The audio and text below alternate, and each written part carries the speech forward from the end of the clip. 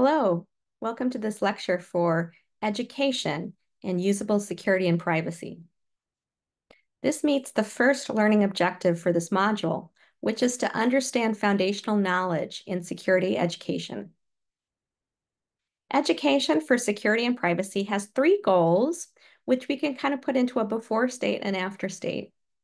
Before people actually can put practices into action, they need awareness and knowledge of two things, of security and privacy risks and security privacy behaviors.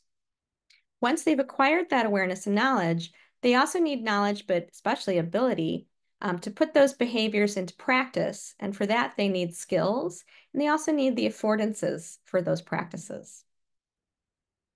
We use many modes of education. So training materials can work very well. Web pages, documents, videos like this that people can browse on their own time. Awareness campaigns can also be critical, and that could take the form of emails, posts, but also posters in the physical environment. Software prompts and dialogues provide a lot of awareness, as do news and media articles. Games and activities are a fun, engaging way to have people enact some of these skills and practices that we want them to acquire. And also, of course, conversations. People who know a lot about security and privacy do a great service for the people they know when they share that knowledge with them. And finally, shareable graphics and memes actually can be very effective. This is one about social media cybersecurity, for instance, that I found on Pinterest. Then, of course, we have to consider what we teach people, and let me explain why this is challenging. So we have to teach about security and privacy risks of certain behaviors or issues that exist.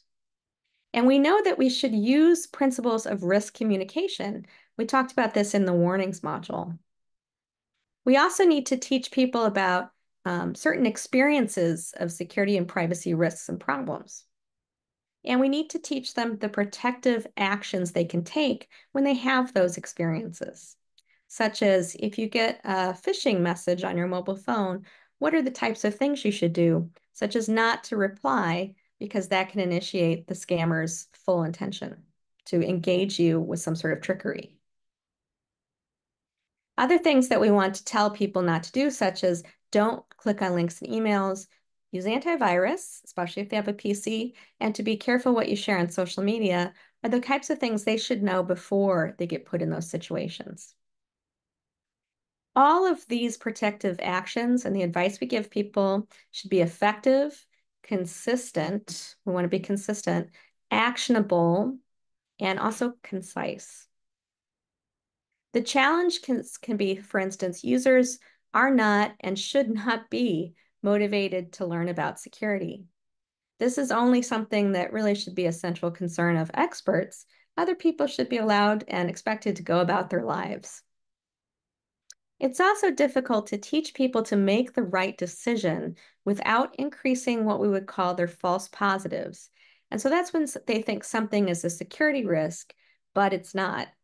And I'd say in my research, a lot of text messages that people get now, they simply default to thinking everything's a scam.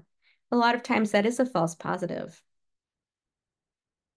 We should make use of learning sciences principles wherever we can. So we know some of the best practices for teaching, for instance, are that we interleave conceptual and procedural information. We put learning into context and we reinforce what is learned. We build in reflection exercises. We give immediate feedback. And we provide learning by doing. In this class, for instance, we use the principles of active learning. Gamification can help, as can scaffolding social learning. Now, I put asterisks by two concepts that we already talked about in the phishing module and in the course overview.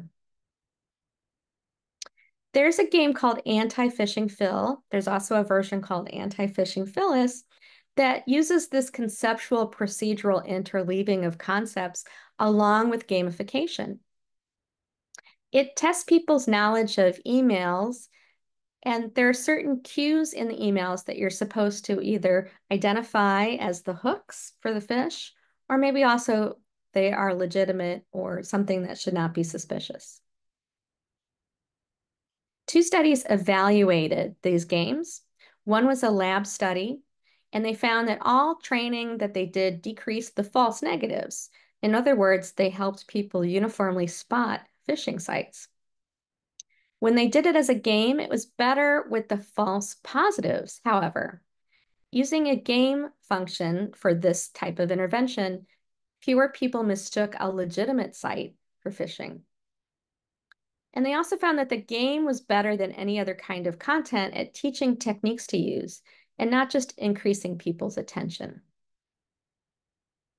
In a large-scale study, they found that this game had the most improvements for people who were novices or maybe had intermediate knowledge. The game definitely sped up their decision-making. Another study of a phishing intervention is called the Fish Guru. In this study, they used cartoons and humor and wanted to see if that was more effective than more straightforward training. Several studies evaluated these interventions. In lab studies, they did find that the comic condition showed the most improvement. And also the idea of doing a so-called embedded training, where say maybe the comic is put inside other materials, performed better over the non-embedded trainings. Now, in a real-world deployment, they found, of course, that unfortunately a substantial percentage of people fell for simulated phishing attacks. But they found also that training was successful. There was no loss of retention over a month in the skills and knowledge. They also found that multiple training in the study they did twice was better than single.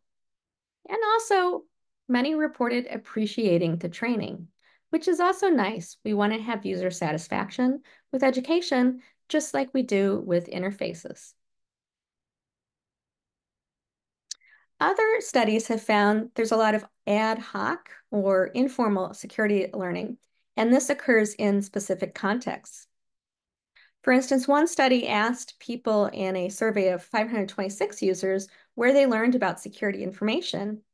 And for instance, you see in this chart, a lot of people mentioned family and friends, but also their service providers, their work.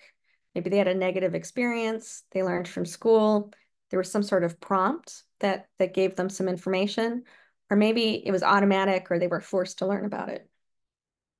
This study, unfortunately, showed evidence of a digital divide. In other words, more information tends to find you if you have higher skill levels to begin with and higher socioeconomic status. And stories from media and peers is an example of what I've referred to as social learning. In many studies, we found that people actually learn about security information from, of course, formal training, but also articles, web pages or information, and stories from their family and friends. And these types of stories often contain lessons learned from someone else facing a threat. And that was shown to be likely to lead to security behavior change. And moreover, people retell these stories. They have an amplification effect. In my work, I've tried to diagram these processes of how social learning pushes us to act and then to keep acting.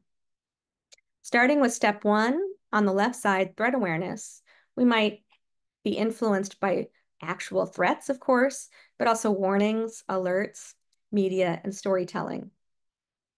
And then because we need to respond to those threats, we continue learning. We seek advice and also social proof in which we look around to kind of observe what we should be doing in a given situation can have a powerful effect. At that point, we need to decide whether to adopt a particular practice that we've learned about. We'll implement it, but we probably need troubleshooting help. And unfortunately, sometimes we do need to mandate some of these practices. But what we want to get people to is step 4 on the right side, the maintenance of the practice. And it's gratifying to see in my research and other research that people in this stage tend to show leadership and to also show caretaking behaviors, such as acting as tech helpers for their family and friends. Some research cautions us that education mode and source must be a good match. A 2018 paper, for instance, compared different types of fishing training with 4 conditions. Did it come as formal facts or advice? As an informal story? Was it delivered by an expert? Or was it delivered by a peer? This study found that facts and advice worked best if delivered by an expert. However, stories worked best if delivered by a peer. Also, a study of how people reacted to the Equifax data breach shows that information might not lead to action. In the study, the vast majority were aware of the breach and of the risks of the breach. In other words, the notifications from the company worked to make people aware of the threat. Then a smaller percentage, 41%, checked whether there was something they could do or whether, other words, they were impacted. However, only a minority reported freezing their credit or using identity theft measures, which were recommended in the wake of this severe data breach. So why not act? Some of these people had an optimism bias. They also showed a big fish mental model. We refer to this mental model as this idea that you're not enough big enough fish to actually want to attack. In other words, maybe you don't have enough of value for a scammer to want to try to get access to. What I thought was interesting too, though, in this study is of the people who did act, they were acting on advice from trusted experts and also some family members. Interestingly, not from the media. And another factor in the study that was discovered was that the data breach notifications actually showed us what not to do. They had poor readability. They were lacking in visual emphasis. They had many recommendations, but didn't prioritize them. And honestly, they did downplay the risks. So to sum up from this mini lecture, a common solution to usable security and privacy issues is to better educate users. In earlier lectures, I talked about this as one of the 3 prongs of what we can do with making it invisible and providing better user affordances. Now, education can work, but it has its limits.